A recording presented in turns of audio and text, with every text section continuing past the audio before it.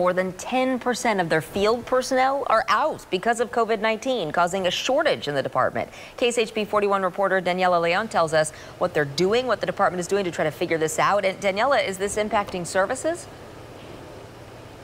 Good morning, Ray and Lindsay. Well, the Omicron variant really truly is sweeping through the Kansas City, Missouri Fire Department, and Assistant Fire Chief Jimmy Walker says this is driving up their overtime costs. Now, other departments are dealing with this issue. In fact, some departments in the West Coast have activated what is known to be as emergency brownouts, and that's when agencies shut down companies for a limited amount of time. Walker says his department is nowhere near close to dealing with a similar situation and really hopes to keep it that way.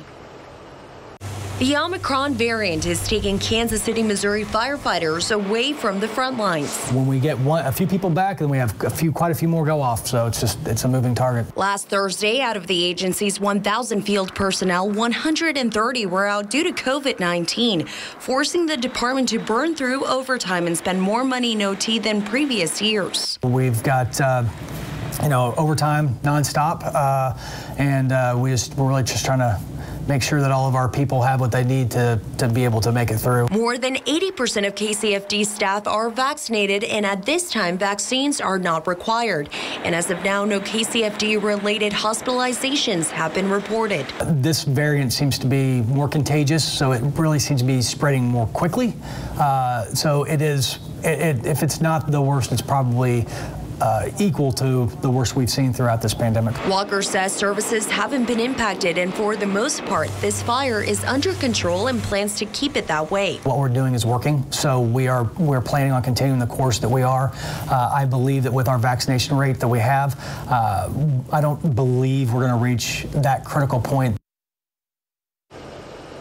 And as you heard, the department says their vaccination rate is really helping them rein in this problem. They will be hosting a vaccine clinic starting tomorrow morning. It'll take place for the next 6 weeks, every Wednesday and Thursday. It is open to the public, and KCFD hopes their own staff will take advantage of the clinic and get their booster shots. I want to repeat what you said again. They're saying this is not impacting services so far. If I call 911 and need the fire department, KCFD says they can meet that task. Daniela, are other departments in the area seeing a similar situation? Yes, well, I called a bunch of fire departments yesterday. I called the Lee Summit, St. Joseph, Kansas City, Kansas, and Overland Park fire departments, and they told me they're also experiencing COVID-19 related shortages, but services are not being impacted, and overtime is either slightly or significantly up. Lindsay. All right, Daniela, thank you so much.